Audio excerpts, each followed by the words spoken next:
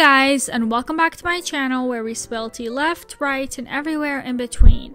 In today's video, we are talking about Tana Mongeau and her support of incest, the Met Gala's fashion statements, Trisha Paytas needing more money, and a quick update on the Kardashian/Blac Chyna lawsuit. But before we get into it, don't forget to like and subscribe to the channel and hit that notification bell so you don't miss out on any new uploads. There is a lot to get into, so let's cozy up and spill some tea.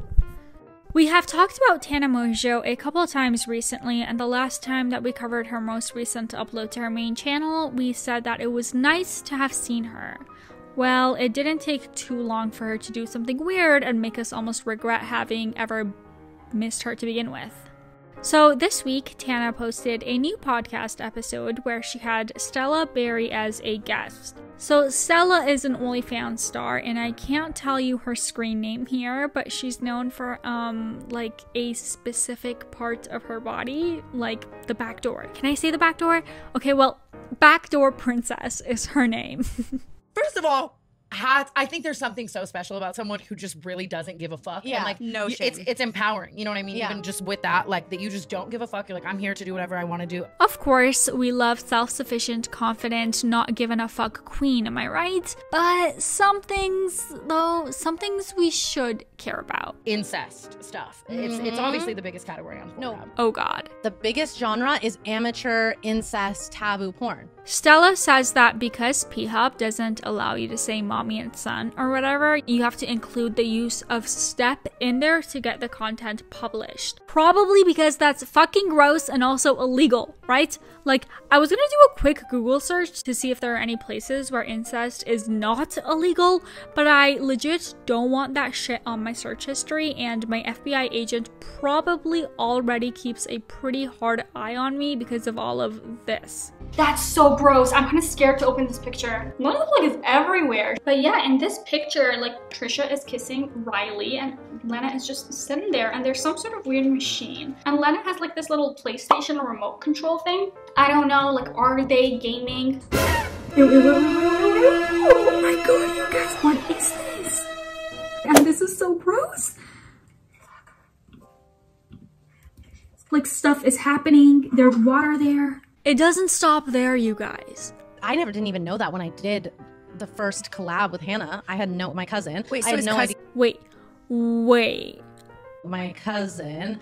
I'm literally calling the cops. So is no cousin idea. the loophole? Like, can you say cousin? You might be able to say cousin, but I don't even risk it. Yeah. Because everyone already knows we're cousins from TikTok and Twitter, that we don't even say anything about cousin. I'm like speechless. Not Tana cheering her on. Oh my god. With my type of business model, it's a real girl doing real things in her real life. So it's not like playing a stepdaughter anymore, even though I have done that. Yeah. It's Nothing like wrong with you that, get but to they get to see a real girl with her real cousin, like actually and having fucking. real orgasms. What in the fuck? I wasn't planning on having my skin crawl off my body today, but there you go. Tana loves this girl and seemingly is taking notes throughout their interview for how she would possibly like to live her own life. When you don't need anything else from a man except just vibes.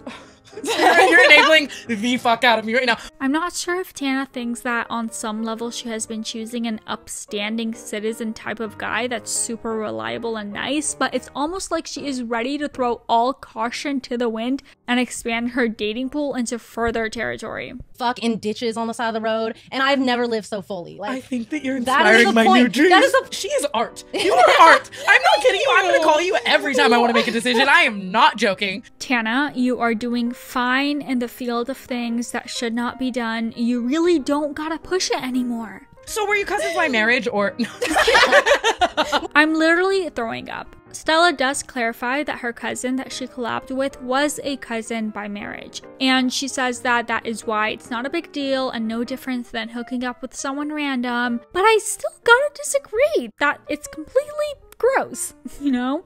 Sure, it may not be as bad as being blood related, but it still gives me the heebie-jeebies and I'm not here for it. would I fall in love with my baby brother? Well, don't baby it. Just brother. Just let's pretend he's 25. Like, come on. What are we half related? Oh, for the love of God. No. I don't. You know love what's? you. I don't. They're joking, but honestly, still ew. See, and I would love to have that like gray area. Like I would. I can't. I was gonna say something so fucking awful, but my lawyer's here, so You're getting like a death stare. I think plenty was already said that was quite bad, so I'm not sure how much worse it could have gotten should the lawyer not have been around. And to be honest, I'm glad that we didn't hear whatever it was out there to come out of her mouth. I usually toss controversial topics down into the comments because I truly love to see the discussion and get some insight into what you guys think and have to say about things, but this one, I'm not gonna ask. Of course, speak your minds, but this one is icky. Following this up pretty quickly though, the girls released another podcast episode where they do apologize. Like, owe them an apology or something? Aren't they mad at us? Okay, so we were not trying to normalize incest. I do get how it came across that way. I now understand that cosplaying as cousins. I get where it's a little creepy wrong. and weird and like. Tana says that incest is of course not okay, and she understands that even pretending to be cousins could be seen as not okay, but with it being the most popular genre in the industry, on some level it must be acceptable, right? While I sort of do see what she might be trying to say or put across, again, no. There's another quote-unquote genre, for lack of better terms, out there that is the worst thing in the world, and it is incredibly common, more so than it should be, and that genre is not okay on any level ever. So popularity doesn't equal okay a lot of times. I do admire how like open she is. It's not like I like disagree. I stand by what I was saying. I mean, just I love the "I'm sorry, but I meant what I did" angle. The girls explain that when you have a super raunchy guest like that, you want to make them feel comfortable, so they couldn't exactly sit there and be like, ew, you freak. But at the same time, they're saying that it was literally all fine because Stella and the girl are only cousins by marriage. Don't fuck your real cousins, like for sure. and maybe cosplaying even as a cousin is wrong. Yeah, we're sorry about that. We won't. Well, you know, our next guest will be like a Priest.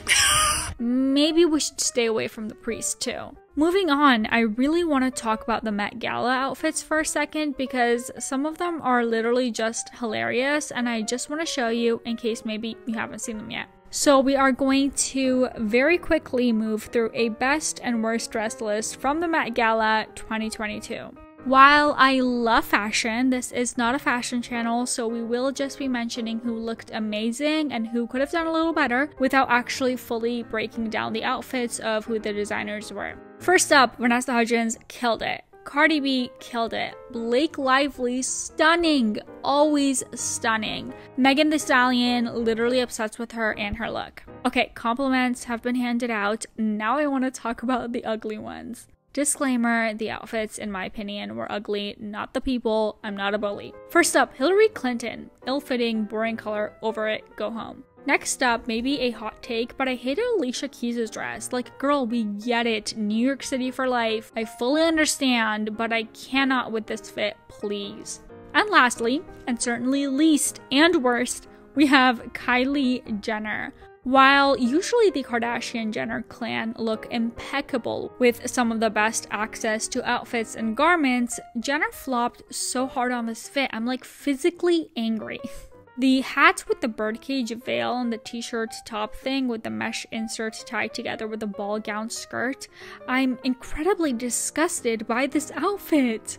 Shame! While we are speaking on the Kardashian gens real quick though, let's mention briefly the trial that they've been involved in. Because we've covered quite a bit up until now, we might as well toss you the update that Blac Chyna has lost the defamation portion of the case. And to be honest, I kind of saw that coming, and it's not the part that I'm more interested in. The interesting part is that the Kardashians didn't show up to court and went to the Met Gala instead. So Kylie could flex this toilet paper looking monstrosity.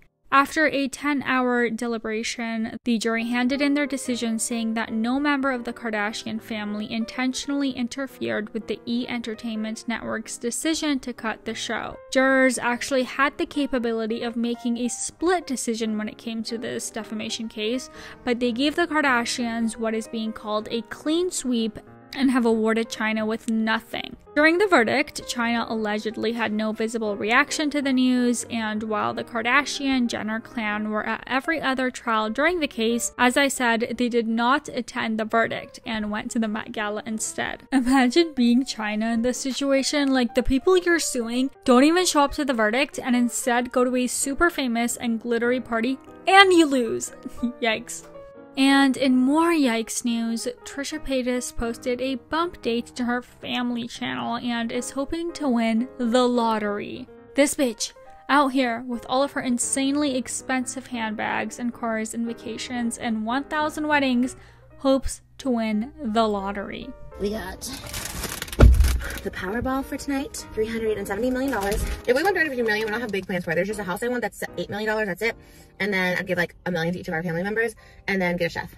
She breaks down the lottery math and says that after taxes, it's like only $220 million. And then if you go with the cash option, it's like $180 million, like no biggie. So I would do music videos, you do your water museum. Oh, Disneyland VIP all the time. For sure that.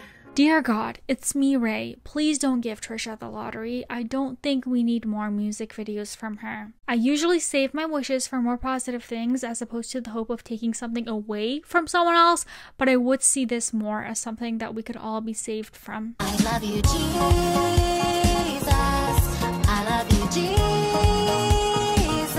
No more of that, please. But anyway, that is going to be it for today's video, you guys. Thank you so much for watching, and if you enjoyed this video, don't forget to give this video a thumbs up and subscribe to the channel. Hit that notification bell so you don't miss out on any new uploads, as we do post new videos every single day. And for now, let's share some eye bleach, and I really hope one of you wins the lottery this week, so Trisha Paytas doesn't.